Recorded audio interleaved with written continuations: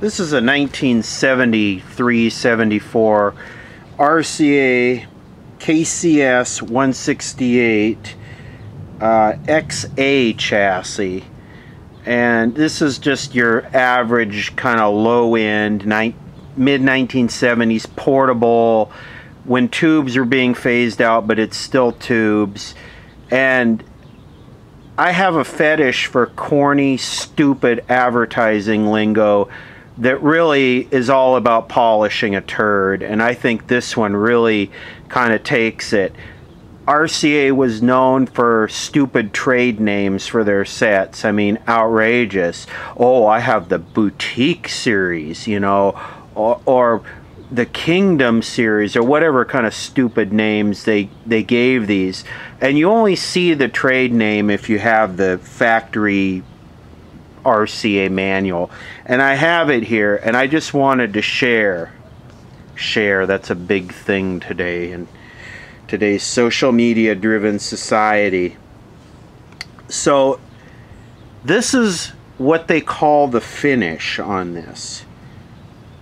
Stripped walnut hot stamp with dark platinum mist. Dark platinum mist. Now just keep that in mind as we work on this turd. Or you had your choice of rosewood hot stamp with dark platinum mist. See here?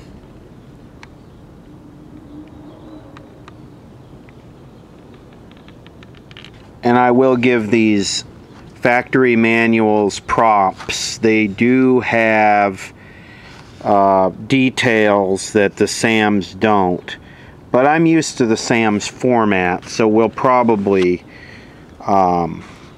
use the SAMs photo fact. And the other thing that's nice about these is that the numbers, the component designating numbers that are on the schematic actually line up with the what's printed on the circuit board, so that's kind of nice. Let's do a quick refresher on rosewood hot stamp dark platinum mist. This is a desert set. It's full of mud, sitting in water. I went through these in a previous video. A lot of them, I had like 4 or 5 of them. They're still around here somewhere. A lot of them had bad yokes. The horizontal winding in the yokes were shorted and it wouldn't develop high voltage. This one was not developing high voltage, and I did a ring test on the yoke, and the yoke ringed out okay. What I want to do in this video is a quick diagnosis. So let me try and explain that little brain failure right there. See, what happens is when you're doing a YouTube video and you look over and you notice this right here, your brain tends to misfire a little bit. So back to the Mr. Platinum Mist. What I want to do is a quick diagnosis of the horizontal high voltage circuit and just figure out why it's not working. Is it the flyback? Is it the horizontal oscillator?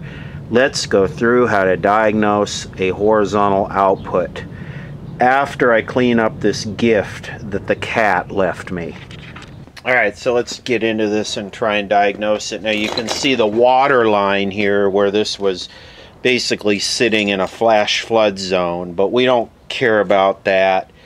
All we want to do is diagnose why there's no high voltage and hopefully get it working. If not, if it's a flyback or something, at least we have a diagnosis. My goal with these videos is to kind of educate people who have these old TVs on how to go about diagnosing them and hopefully being able to recap and fix them and maintain them themselves. In a previous video, I resurrected a 1962 Panasonic black and white, which was one of the very first Japanese imports. And this is one of the very last tube black and whites, and the complexity of the Panasonic was 10 times this. This is completely the opposite. This is as minimalized as possible. This is almost like something Muntz would build, where they just tried to engineer as many parts out of it as possible. I mean, the simplicity of this thing, I mean, just look at the simplicity of that. Here's a couple comparisons. Here's the horizontal output section of the RCA. Here's the horizontal output section of the Panasonic. Here's the power supply and filaments of the RCA. Here's the power supply and filaments of the Panasonic. Panasonic, RCA. Alright, here we go. High voltage gauge. Now, in the previous video I did the ring test on the yoke, and it rang out good. So, alright, take two. Right TV this time. Should be warming up.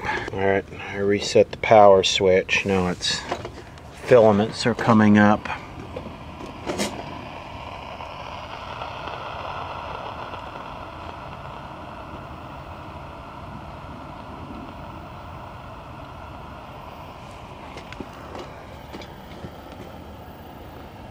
You can see our horizontal output damper tube glowing, and yeah, no high voltage. And you don't want to run this too long like this, because it'll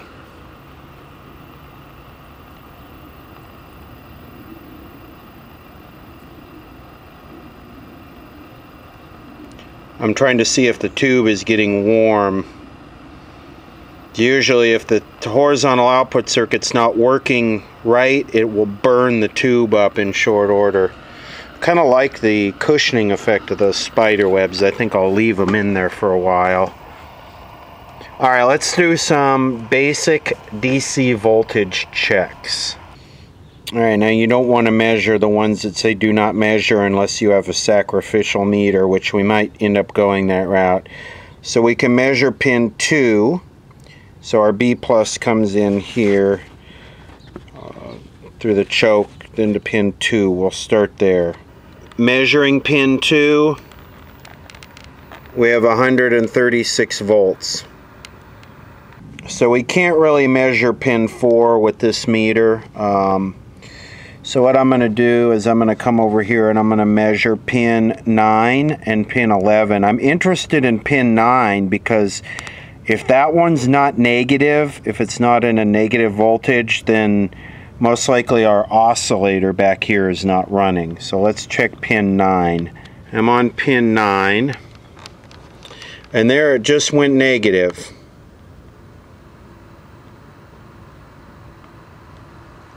It's not negative, it should be negative 25, but at least it's negative. I could try adjusting the horizontal hold control. And yes, that's changing it, so turning the horizontal hold control, that indicates at least the oscillator's running.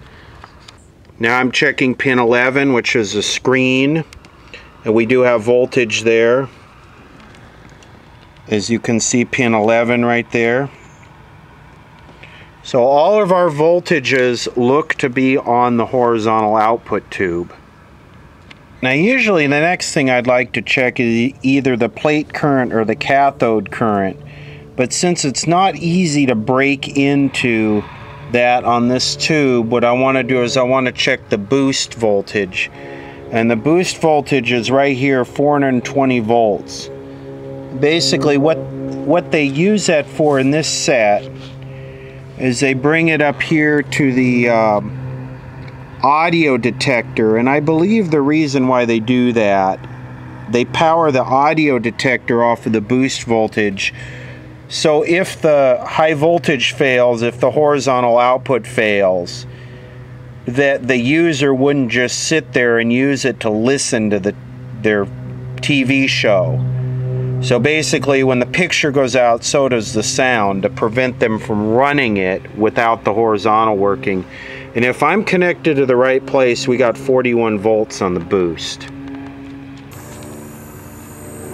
just started making an interesting squealing sound.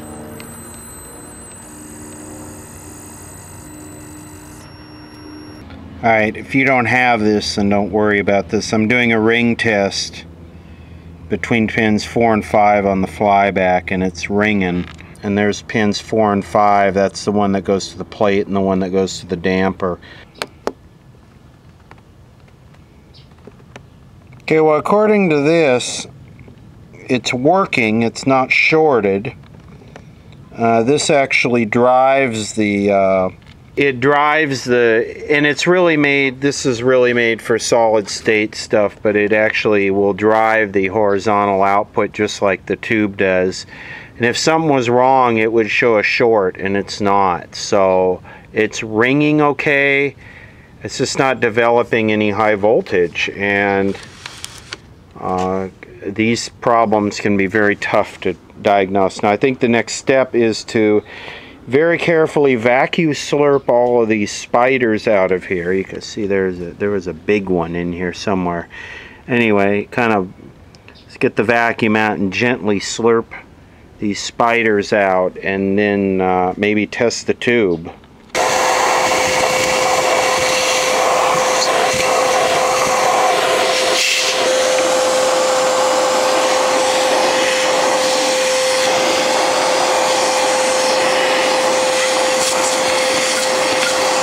Alright, well, since we have that other TV that I started with, I just pulled the tube out of it, stuck it in here, and still no high voltage, and squealing super loud. So it's not the tube. Alright, next thing, could the high voltage rectifier, this thing, be a problem? I pulled it out.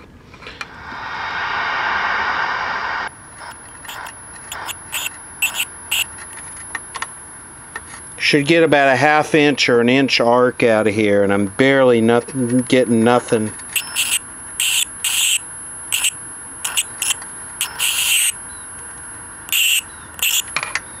There's a little something there, but not much.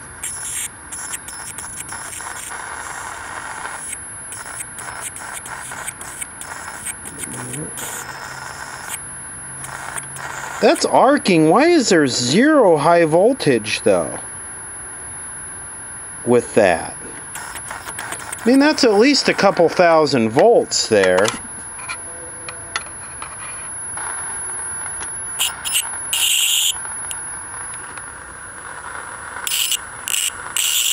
That's at least a couple thousand volts. Why is there nothing getting through this rectifier? What's going on here? Well, this is interesting. There's, with it disconnected from the CRT,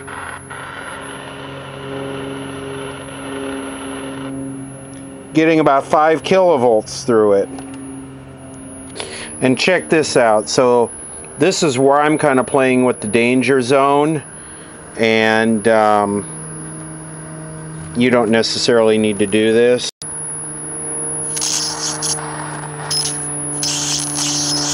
It's almost like the CRT is shorted. So you can adjust that frequency with this.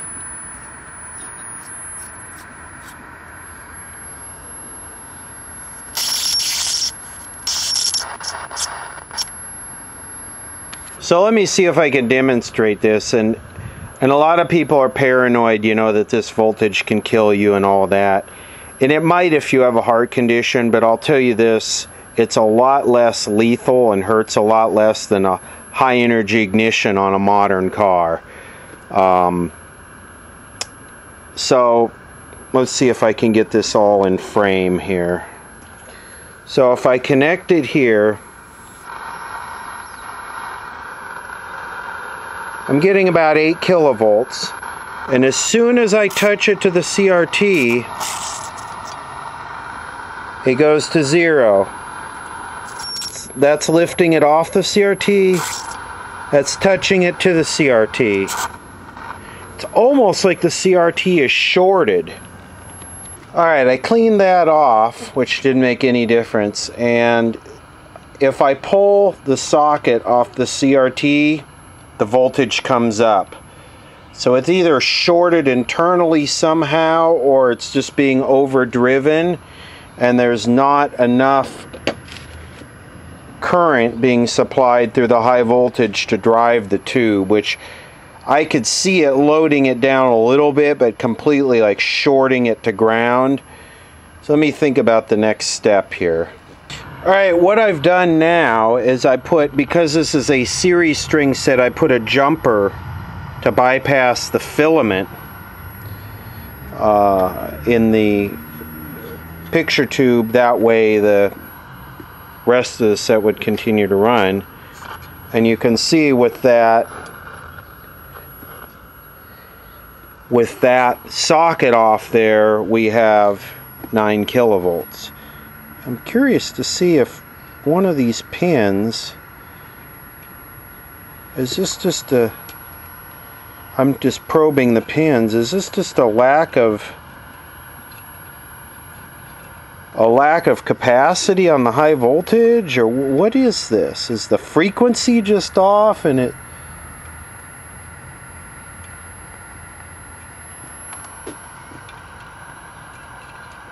So what I'm saying, is this a bad picture tube, or is this just... Am I getting lost in my diagnosis here? Am I getting lost in the troubleshooting? Am I following a problem that doesn't exist because there's another problem causing it? Alright, so what is doing this? When I connect the cap here, the socket onto the CRT, when the CRT warms up, it pulls the high voltage to 0. And it does not appear to be a short inside the CRT. So what would cause that? Well, I think we have two problems here. Maybe the CRT is overbiased. It's being turned on too hard. And the frequency is off for some reason on the horizontal oscillator. I mean, we can hear it. And for these things to work right, you know, it sounds like it's about 6 kilohertz. It needs to be up at 15 or 14 point whatever. So the next thing I want to do is I want to check this, the cathode here, pin 2, which is always the yellow wire. I want to see what the voltage is here, because if that gets pulled to ground, that will turn the tube on 100%, and if you turn the tube on 100%, that might, if the tube is in really good shape, that might be enough with the horizontal oscillator off frequency, that might be enough to pull so many electrons to the front from here that it just effectively kills the high voltage. That's an interesting problem. So let's check this. Is that pin 2 or pin 7? I guess it's pin 7. So this is our yellow wire, this is our cathode, and I am measuring the resistance between the cathode to ground. And look at this, I got 9.8 ohms, which would mean that the airplane in the sky, that would mean that the cathode being grounded or being 0 volts, essentially, that would mean that the tube is turned on 100%. And like full brightness beyond full brightness. So if you take a look at the schematic here, or pin 7, I'm sorry, pin 7, it's supposed to be 99 volts. That comes back to our brightness control, and you can see the brightness is turned up as you pull that closer to ground. So as you lower the voltage on that, you would turn it on more and make it brighter. Well, they have a 270K in there, so that limits how far down you can pull that. Well, it's pulled down to 10 ohms, and watch this. If I pull the cap off of here,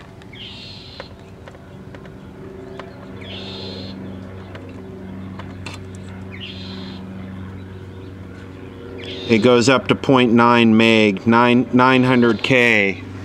So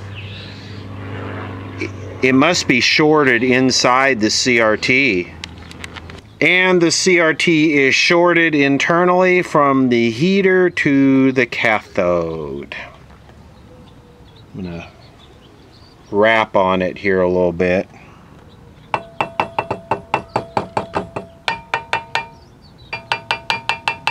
It's a temporary solution for a bad problem.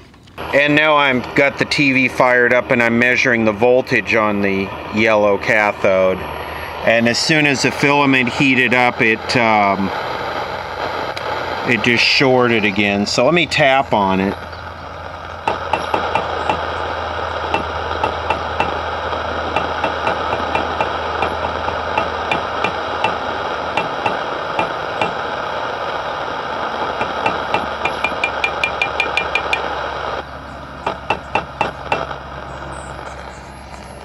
And you know, I'll admit, when I tested this CRT, I think I probably tested it with the Beltron, which doesn't show shorts.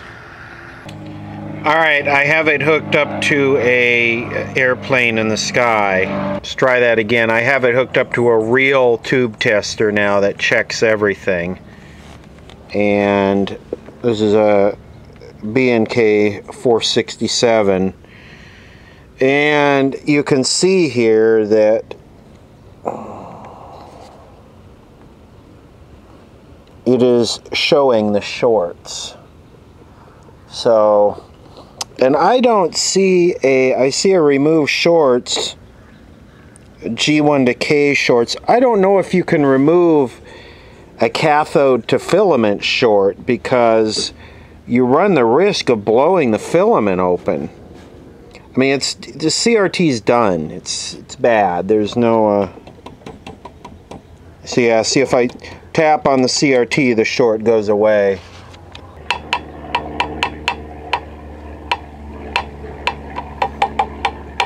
So it's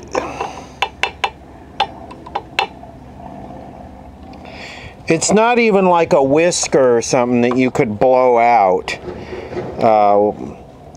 You know, it's a hard short.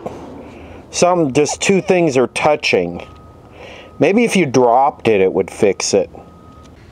So what's going on here is you can see the heating element there, those two wires with that white coating, and that coating is an insulating material. And you can see how it's coiled up, and that's the heater, that's what's glowing. And that tube right there that it's in is the cathode. And you can see the wire that goes to the cathode there. It's that little lead that's looped around and connected to that tube. And that tube is actually where the picture information goes into. And that tube is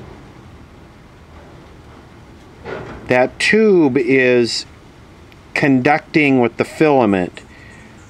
So it's a breach in that white insulating material on those wires that are glowing red.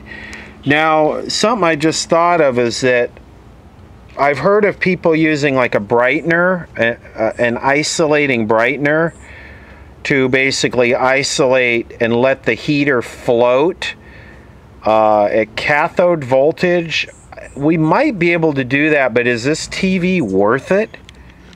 If I pound on it to where the short goes away, look at the emissions. The emissions are fantastic. The tube is like brand new. The emissions are just excellent. And look at the amount of cutoff I have here. It's just incredible. So the other problem is, assuming we could use an isolation transformer and just let the filament float, you know, do whatever it wanted. The other problem we have is the horizontal frequency is way off. It's way low. And I was looking at how the components are all buried in dirt here. I wonder if all of this dirt is what's causing that horizontal frequency to be off. The reason the horizontal frequency was so far off is because in playing with it, I had backed the core way out of the horizontal hold control, to the point where it was almost out. So I tried cleaning the circuit board off thinking the dirt was affecting it, and it wasn't. The dirt was having no effect. It's just I had backed the slug out of the core too far. That's why the horizontal was squealing. Alright, here's what we're gonna do.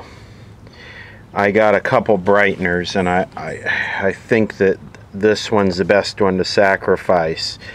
What I plan on doing is, you can see they have this here wired in auto transformer mode, meaning they're using one winding common, so it's not isolating, it's just one continuous winding that's maybe adding a volt or so to the filament voltage. And this is a View Bright, manufactured in USA, picture tube brightener. What I'm going to do, I'm going to remove the brown wire, and I'm going to remove the black wire, and I'm going to connect them to this 6.3 volt 1 amp transformer. And then what I'm going to do is I'm going to solder the wire going to the black back to the wire to the brown, so it's just acting like a short almost. And it'll be like shorting these two leads together. Because this is a series string set. And then we will connect this, and we'll see how it isolates. You know, that will isolate the yellow wire, the cathode of the picture tube, from the filament string. But my question is, will the video information that's being fed in on the yellow wire, will it couple backwards through the transformer and get shunted off somehow? So this is a real experiment. I don't know the answer to it. Is it going to give us some kind of weird buzzing, or I don't know. I could swear I'd heard or read about this being done, but I don't remember the details of it, and it's not something you're going to really find anymore. So with this little transformer here backfed and shorted, I'm only getting 380 millivolt drop across it. That's pretty good. It would have been nice to get more like 3 volts. That way it wouldn't be pushing the rest of the tubes quite so hard, but we're not going to worry about that. And then I got my filament transformer here connected to my black and brown. So let's give the filament transformer 110 volts and see what it does. Alright, so what I've done here, I should probably almost draw a schematic of this. I have removed the CRT from the series string filament and connected it to its own separate 6.3 volt filament transformer. You can see how I have the filament transformer connected to the AC line there, and we actually have a picture with static, and it shrunk. There's a gap on both sides here, like the horizontal output tube is bad. So what I did is I grabbed a 38HE7. I think it's the same as a 38HK7, but look at this. More of this stupid advertising lingo. Admiral Supertron tube. I only use Admiral Supertron tubes in my television set because a Supertron tube means I'm a real man.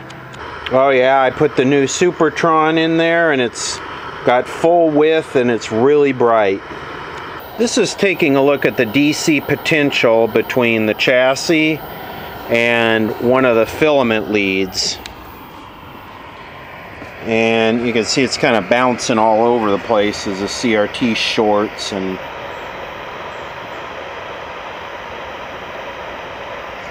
But anyway, adjusting the brightness here, you can see that adjusts that voltage.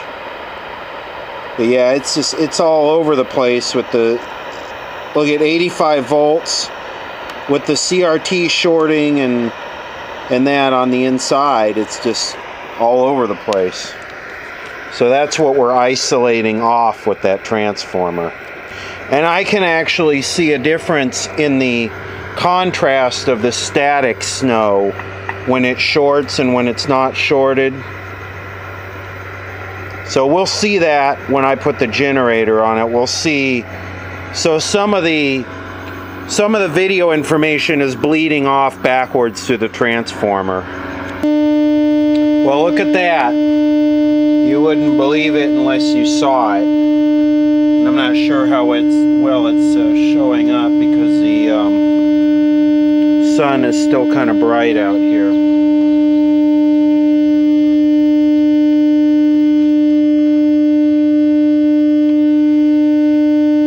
But I want to try something. I want to tap on the CRT and I want to see what the difference is. Oh. Okay, that's not shorted. That's shorted.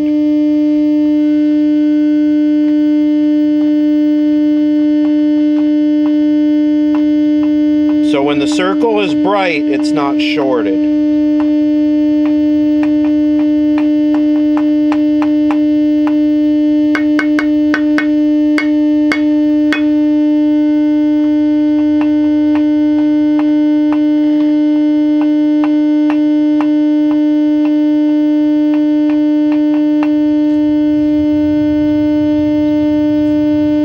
So it's semi-shorted right there. It's 13 volts. And when it's right there, when it goes away, it's 83 volts.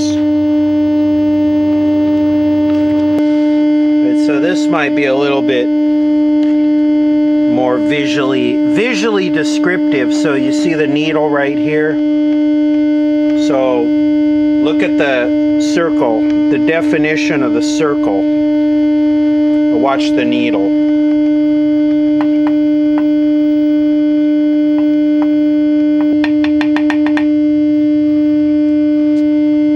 See how the voltage dropped way down? Watch the circle and the meter.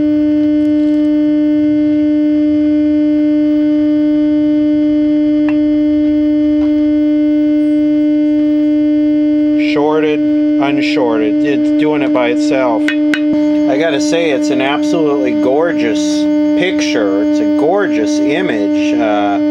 When the CRT is not shorted, it's bright and clear, and nice circle there. It looks really good. Get the converter box on it and watch some TV, man. Tonight's Swiss Holiday Show is brought to you by the following. Tough denture stains? Try Eperdent. Eperdent's oxy-action attacks stains even in between for a complete clean. That's the Eperdent effect. So many children urgently need your help. It's more vital than ever that caring people like you call USA for UNHCR, the UN Refugee Agency, and give $21 a month, just 70 cents a day. When children have lost everything, when they have nowhere else to go, no hope, UNHCR protects them. Please help refugee children. Now we come to the propaganda point of our television repair program. We need your support today to help keep children alive, keep them safe, and reunite vulnerable, terrified, lost children with their parents. Bacon, cheeseburger, cheese, bacon, western bacon, cheese, burger. So, again, I'll talk about how this line up here and at the bottom, it's NTSC widescreen, Want to see it?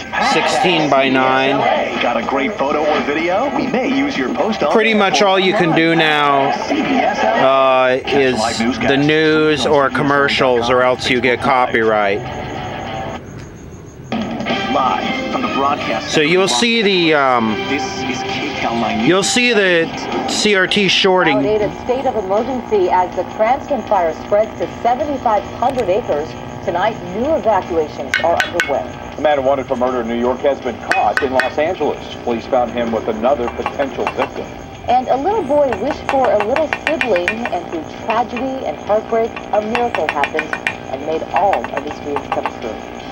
Hi, everyone. I'm Susie Scott. Thank you so much for joining us tonight. I'm Jeff Vaughn. We begin with breaking news. The Cranston fire near Idlewild Now it doesn't want to now short. forced new evacuations. It affects folks in Fern Valley, Pine Cove, Cedar Glen, and the Garner Valley area. Thousands of people right now evacuated all around Idlewild and nearby communities. Well, the governor now has declared a state of emergency. At least 5 homes have been destroyed. The fire has grown to 7,500 acres, and it's still only 5% contained tonight. Stu Mandela is live in Sky 9 with a look at the fire and where it stands tonight. Stu.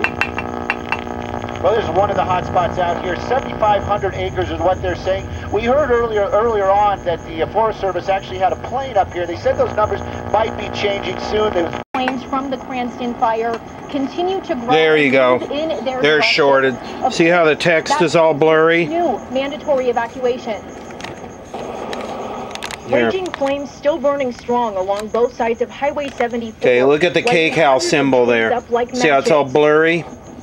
They're just cleared up. 500-acre and growing Cranston fire forcing another They're shorted again. Evacuations and a state of emergency in Riverside County. Like my house was going to burn down.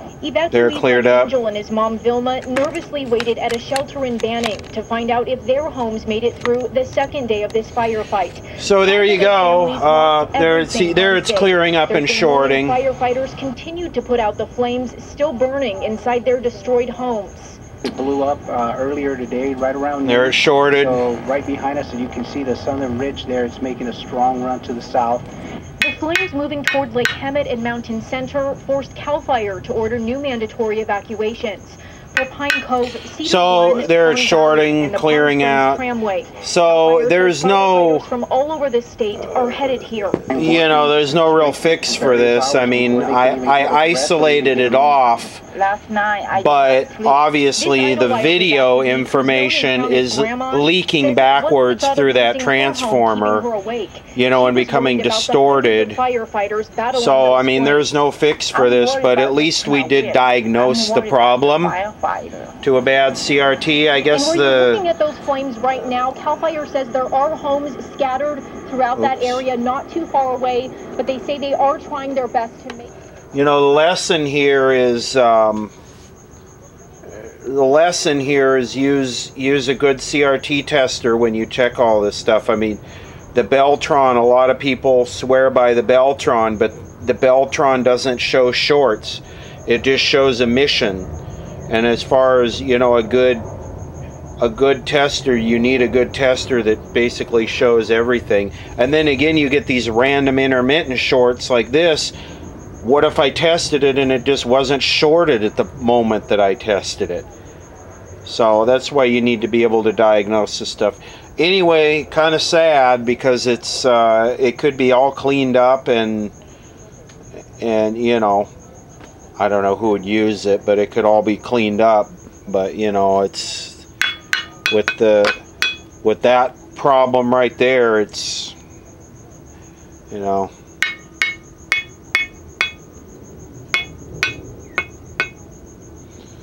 You know, it ain't no good.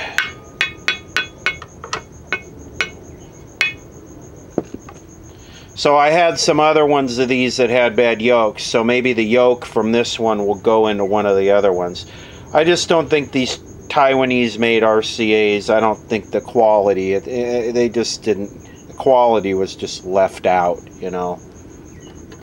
With the new horizontal output tube and the cathode, CRT cathode isolated, our high voltage is now about 15 kilovolts. And this is a sure sign of a weak horizontal output tube when you have lack of horizontal deflection on the side, the left and right. There's taking a look at the video IF on the RCA with the bad CRT. It's a little bit off, but it's acceptable.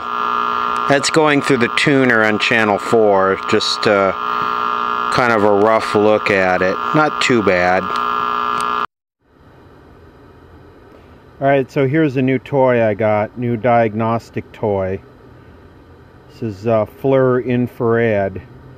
And this will really help with some diagnostic stuff, you know, when I get a resistor that's smoking but I can't identify it.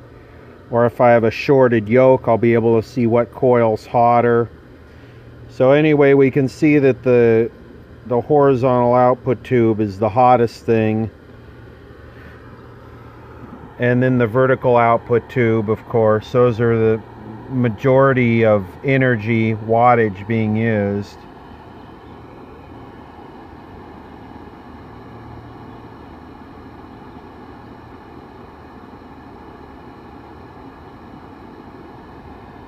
And you can actually see the hot spots in the tubes. On the vertical output tube, you can see, well, the two images aren't overlaid quite right, are they?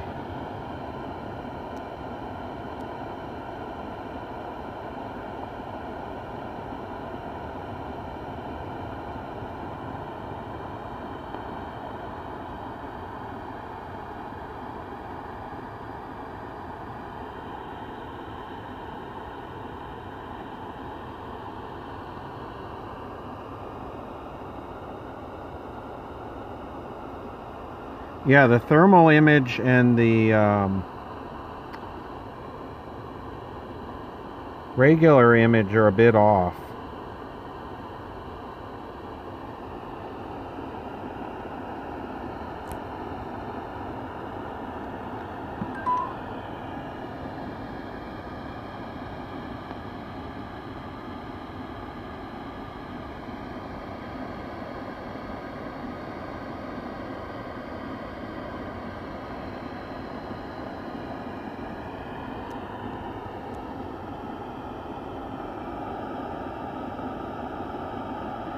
Wow, see that resistor there that's real hot?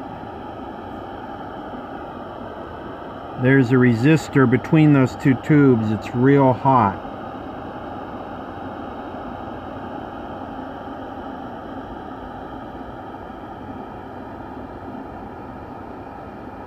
Some other resistors towards the back that are pretty warm. I think this one right here. That one's pretty warm.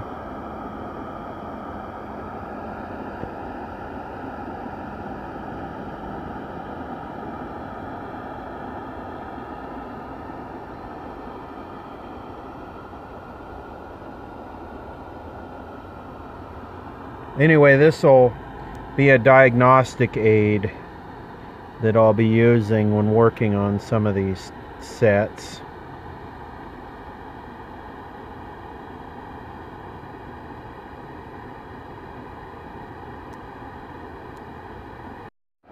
So I don't know if it's recording this, but you can see right in the middle the temperature of that resistor. 280 degrees Fahrenheit.